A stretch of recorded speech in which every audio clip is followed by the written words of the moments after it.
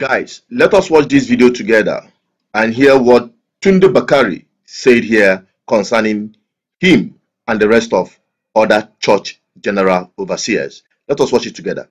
All general overseers must go to prison. I am not joking. I said so in the open many years ago during the convention of Mike Okonko. I said, lock Adeboye up, lock Kumi up, lock Orisejefor up, lock me up also. By the time we finish, Nigeria will change. I have a reason for saying so.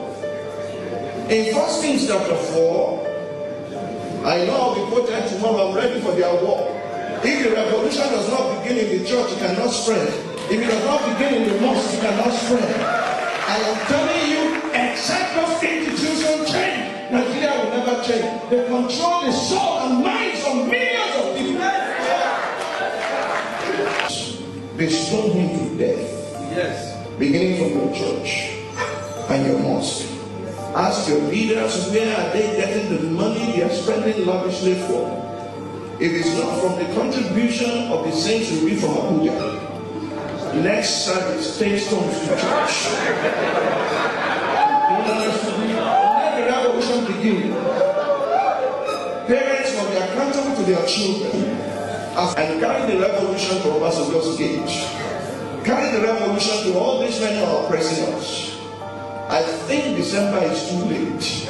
I think January is too far. I challenge you to rise. I challenge you to fight.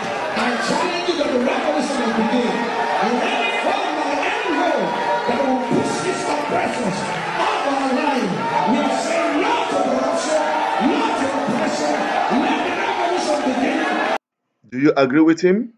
Drop it on the comment section. Let's have your opinion on this.